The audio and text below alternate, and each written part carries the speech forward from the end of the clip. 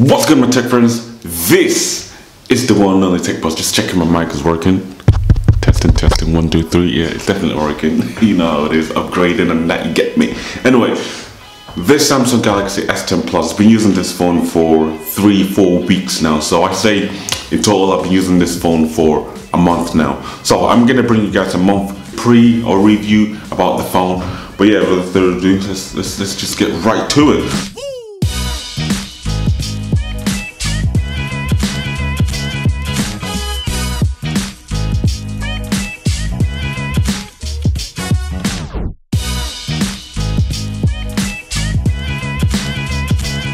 So anyway, first thing and one and more and mostly, I don't know if I said that right, but the whole design of the phone, the outer shell, what Samsung has actually done with the actual device is just absolutely brilliant. It's so, the phone just looks so supreme. It's just, I don't know how to explain it to you guys, but it just feels so good. It looks so good as well. Like you see that phone in the shop, you're like, whoa. What a piece of kit, what a machine. We got it in the nice green color. But yeah, it's amazing. I mean, it's just simply amazing. The design, the slickness, it's just, I mean, what can you expect more from Samsung? It's a flagship phone, so obviously they have to design it really well. One thing I do hate about the exterior of this device is where the lock button is. I mean, like I said to you guys when I did my other videos on the S10 and S10 Plus, you just, the flipping lock button is just too high. It's meant to be somewhere around there, just like the S8 and the S8 Plus and the S9 and the S9 Plus, but it's just too high. I feel like I'm having to stretch a bit too far just to get to that lock button. Whereas my other phones is right there. I'm holding my phone in my normal holding position and the lock button is literally just right there, so I can just tap it. As you can see, it's all the way up here, so I have to actually go out my way of the way I normally hold the phone to reach up and press the unlock button or lock it or turn the phone on or off. One thing I don't really like about the phone. There's two things, but that's the one thing I don't like about the phone. Moving on to the display of the screen, like I've showed you guys, it's actually got a 6.4-inch Quad HD dynamic OLED Infinity O display. Long word, right? Long flipping word, but you guys just need to know one thing about the display. It's absolutely amazing. It's the best display out there, hands down. If you can look at all the smartphones, the Apple lineup, the Huawei lineup, the OnePlus lineup, the Google Pixel, none of them comes close to the display Samsung has. It's just absolutely amazing. Also, this is rocking 4K display as well, which is pretty damn sweet, coming in at 3040 x 1440 resolution, which yeah, it's just amazing. I mean, there is other, it's the same resolutions or in other phones, but I mean the way Samsung has actually made the screen and the display is just way better than everyone else out there, which is pretty damn flipping sick. But anyway, let's move on to the notch. The notch is well there is no notch. It's just called a simple hole cutout. Hole punch cutout. What's it called? No, the whole I had to look at my script. Who would ever thought I'd make a video with a flipping script? Anyway, the hole punch. I'd rather have the hole punch than the notch. The notch is just really annoying. You look at the phone and you're like, and you see the notch and you're like, you know what? The bottom of my screen is actually being cut off. I can't really use that part. But the hole punch is literally the whole screen. So you can see it's literally the whole screen with a punch, with a cutout in the middle. Well, at the top right hand corner of the screen, which looks a bit more sexier, a bit more snazzier. It feels a bit more supreme. It looks like, you know, it's been well thought of kind of thing, if you know what I mean.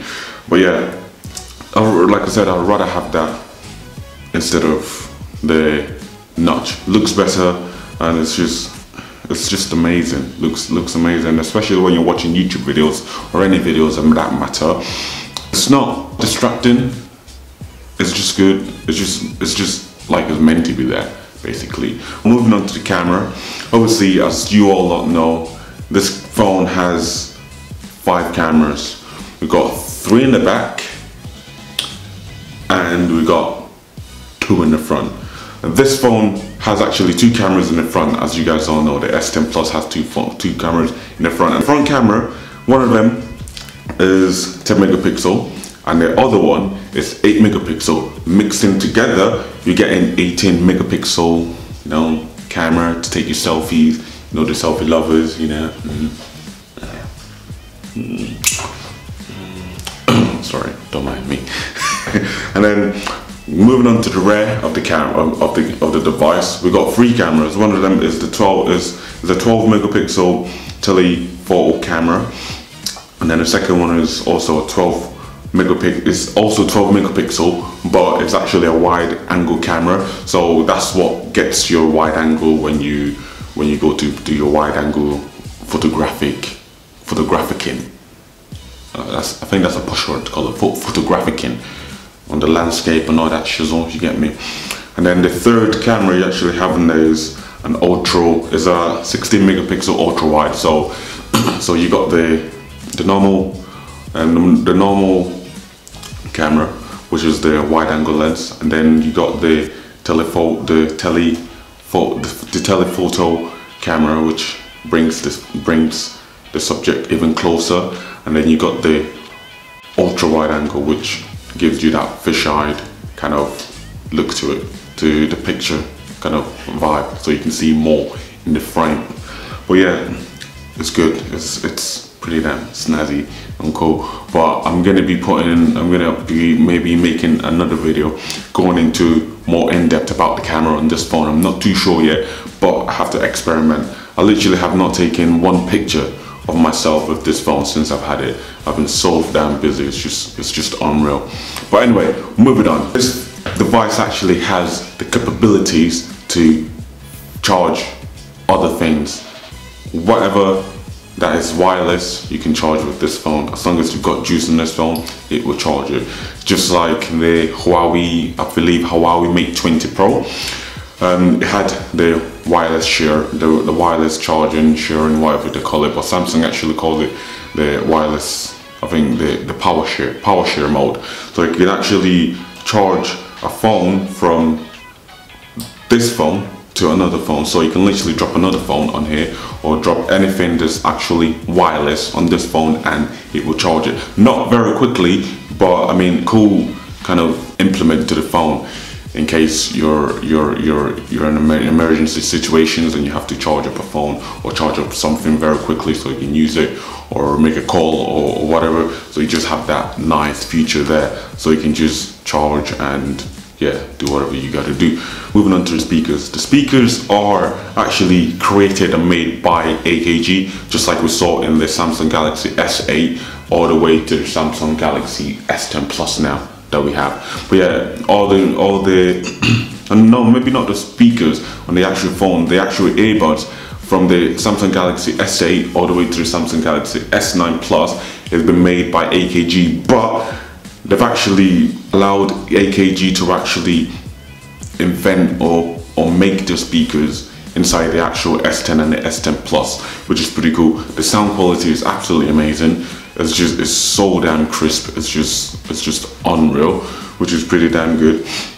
But yeah, you get the AKG earbuds in the box when you get the phone, and also the AKG kind of technology pack system inside the actual phone. So whatever sound you're hearing out of the phone is actually sound from and by AKG, which is pretty damn cool. Then you got this nice feature called the Dolby Atmos, which basically when I switch it on, the audio actually comes out from the earpiece, which I think is pretty damn cool.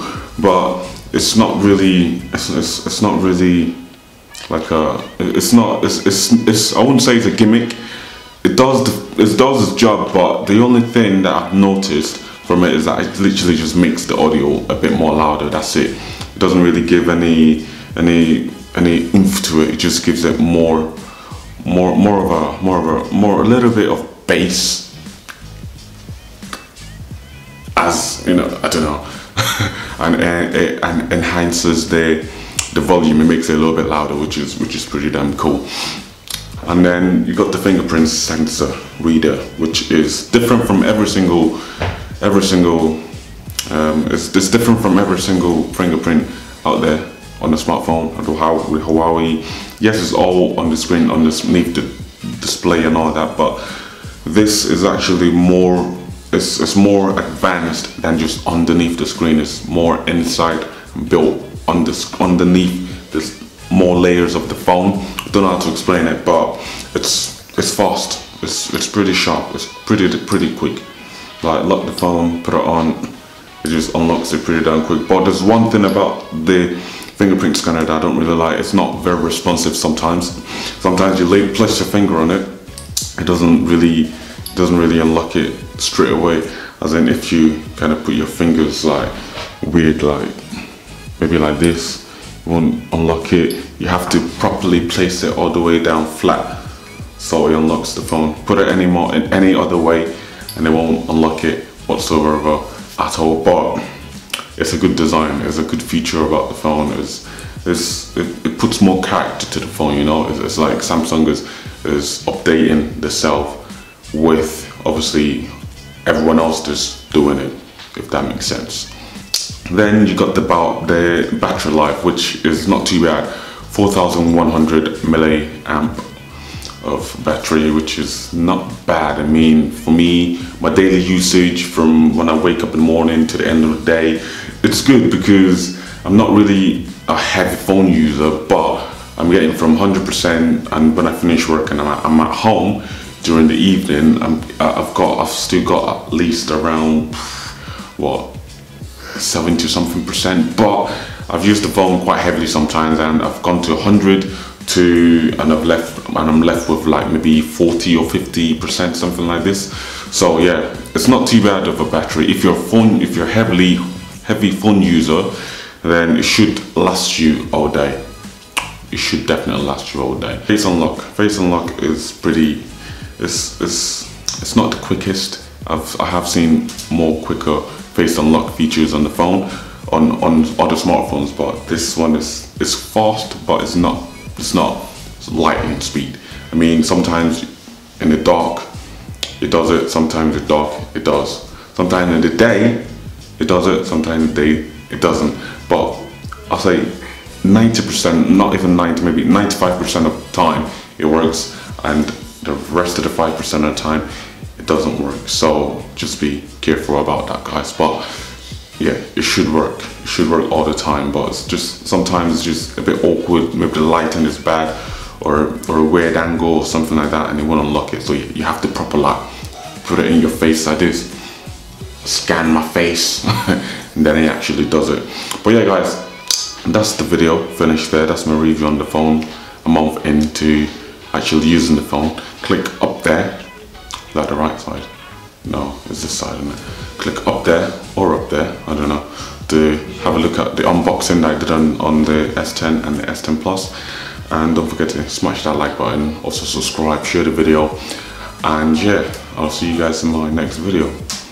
And also comment down below, tell me what you think about the video and all that. But yeah, that's my review. I don't really do much reviews on this channel, but it's the S10 Plus, so I had to. Anyway, I'll see you guys later. Peace.